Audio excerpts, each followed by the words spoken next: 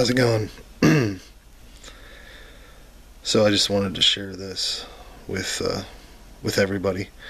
I came out to go have a cigarette, and I seen something on the floor. I thought it was like jelly or something from the kids' food, whatever. But I go to pick it up with toilet paper. You know, I didn't know what it was. It could have been anything. There's always shit on the floor here. Could have been ketchup, anything. So I pick it up, and this is what I see. Yep. That there, that's a rabbit's head. Yep. That is a rabbit's head.